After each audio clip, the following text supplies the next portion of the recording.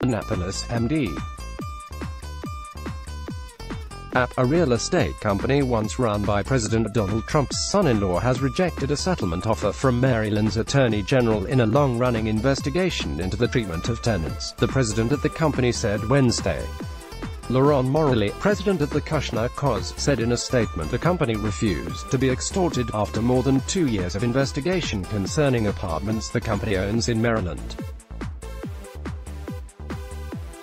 He also said Attorney General Brian Frosh clearly cares more about scoring political points than fighting crime and helping the state's residents.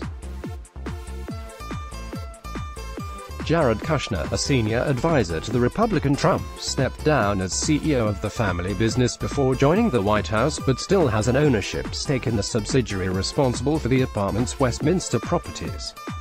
A spokeswoman for Frosh, a Democrat, says she can neither confirm nor deny an investigation. Morelli said the company has fully cooperated with the Attorney General's office. He said since the company bought what were financially distressed assets in Maryland 7 years ago, the company has invested more than $30 million in upgrading the properties. Despite the company's efforts to cooperate with the investigation and change in practices, the Attorney General insists on an exorbitant and unprecedented penalty amount, Morelli said.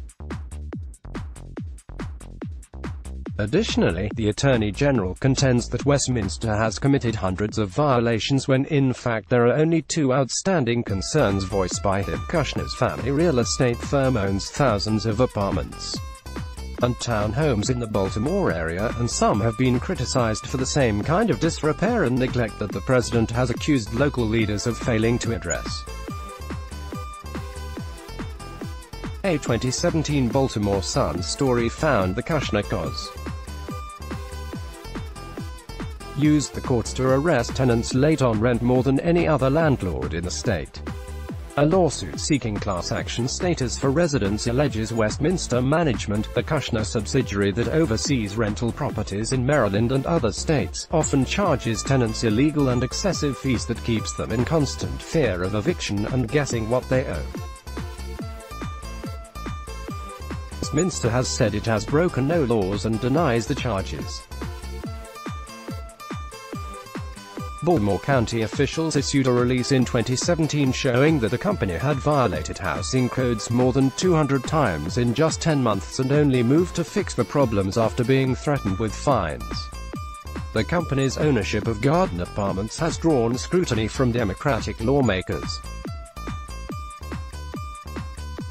They requested thousands of pages of documents about the apartment complexes, citing news reports describing poor conditions in some buildings and what tenants allege is aggressive debt collection practices. Let's block ads. Why?